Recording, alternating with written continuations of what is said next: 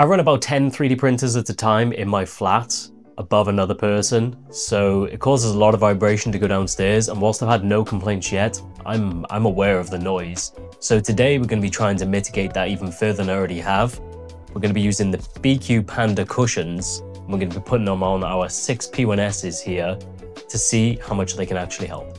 Oh, but just use concrete pads and foam. I already tried it on every single one of them. We're on these garage racking shelves, they're not touching the wall, and they're on carpet, so they shouldn't go through to the floor, but it does. I go downstairs and I can hear them. How she hasn't complained downstairs, no idea, but I do want to see if we can stop them. So today we're going to be installing on all of these printers, running a test and seeing if there is actually a difference. So BIQU have sent me products in the past, but they have not sent this one. These are going to be purely my own reviews. I bought them all myself. We're just going to see what's in the box. So it says, reduces lateral vibration for precision printing, improves stability with advanced shock absorption, no tool installation, requires no modifications. So these are for the P2S, P1S, P1P, X1C, and X1E. Even though some of them are being decommissioned soon, it will fit all of those printers. So in the box, you do have tools. I'm not 100% sure why. Toolless installation. I think it's so you can screw them into the, I don't know, wood, wherever you've got your printer. But this is just what they look like. So you can see here, this bit comes out.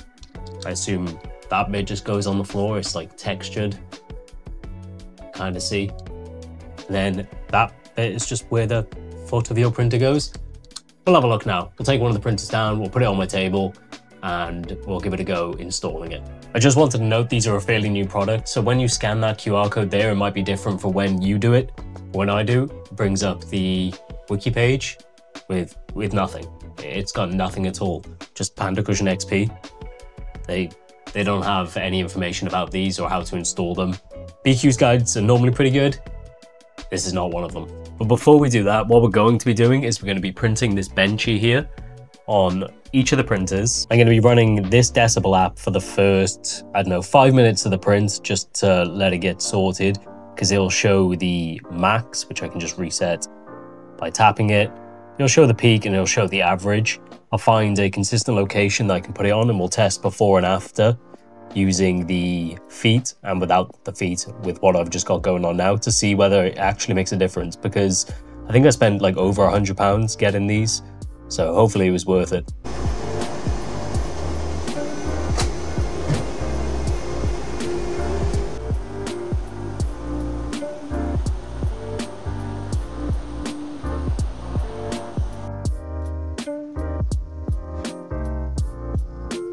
Right, so you just saw the clip of where it got. They've all been at least between like 5 and 15 layers in. It was hard to get them all started at the same time.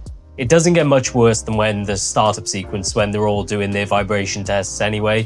When they're just going, they're just going. That's fan noise. That doesn't go downstairs. That gets trapped within this room as soon as that door's closed. I can't even hear that in my living room. So I think that'll just be the bar for the test. We're going to put the feet on now, and then we'll compare to what you've just seen, and we'll see if it makes any difference at all. I'm interested to see whether I hear any difference, whether it's purely just going to be a vibration difference, and maybe I'll have to go downstairs to check whether I can hear it. But we'll stop all these now. There's no reason for me to complete the benchy. It's 45 minutes for nothing. And we'll see how easy these feet are to actually install. What I'm really hoping is that I can just lift up the printer a little bit and just place them underneath so they just fit on to the... They do. Have a look. So you can see. I just lifted it up and I can feel like the bounce in it. It's going to raise the printers by a decent amount, but I'm pretty sure I can just lift each one of the corners and just place the feet on like that. I'm going to go and do that to all of the printers, and we'll see if it makes that much of a difference.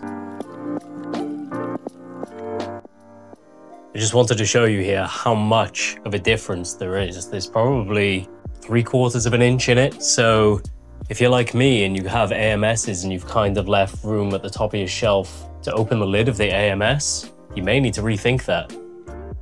So whilst I can still get a spool in and out of here, it's not as much clearance as they used to be. So maybe take that into consideration when you're about to do this. I think I'm still going to do it anyway. Dealing with that inconvenience is going to be a lot better than dealing with an angry neighbor. Yeah, that was something I didn't consider at first.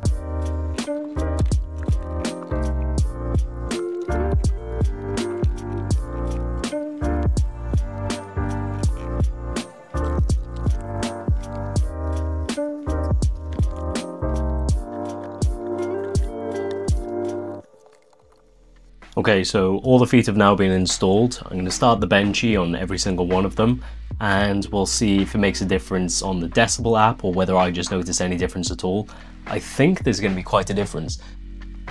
I can feel it. If I shift the printers, I can feel that they've got like this springiness to them. There is some sort of disconnect between the concrete blocks and the shelves.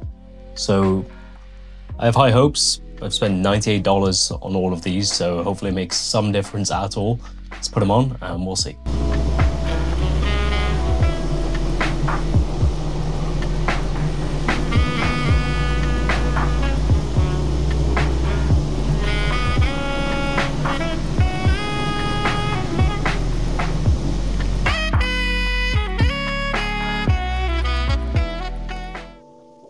Right, so as you saw, I left them all run, and it's around the 10-minute mark I marked the decibel rating again. So before we installed the BIQU Panda feet, we had the max at 83 decibels, the peak, which is just what it is at currently, was 61 decibels, and then the average being 57 decibels. But after installing the feet and around the 9 to 10 minute mark, we had the max at 72 decibels, so a decrease of 11. Then the peak, which was the current, which is at 55 decibels, and then the average at 50 decibels. So even if, maybe the peak was just one thing was slightly different, the current and the average were both way down after installing these. And I was kind of worried that it wouldn't come through on the decibel meter because we're measuring vibration and maybe not current sound levels. Like if we were installing different fans, that would be a different story. But even then, even on the decibel meter on my phone, we could notice a difference. And not only that, I could tell there was a massive difference. So once I put all these printers on, because I work right here, the printers are there. So I would feel it. And I can definitely tell there's something. My desk doesn't vibrate. Even when just holding onto the shelf, it really does stop it. If I could be bothered to remove all the concrete blocks and test it with just these, I would, but this concrete blocks isn't going to be causing no harm, but they would have only been better than it would have been anyway. That's the reason we have the concrete blocks. And I forgot to say, under the actual shelves themselves, under the wooden slats, I've got blankets, so there isn't that resonance chamber between the carpet and the actual shelf itself. But even that ended up doing nothing. I've got no soundproof other than the curtain, but they're just for the window. But you can see there's a marketable difference. Whether it's worth $100 to you, it depends on whether you live in an apartment or whether these are above or next to somebody's bedroom. I'm really just trying to stop the vibration getting through the floor. I doubt they're doing much to get through the walls, but maybe, like I said, I did notice something in here. So whilst these are expensive and there are cheaper, much cheaper, and print your own options on the market, these are different.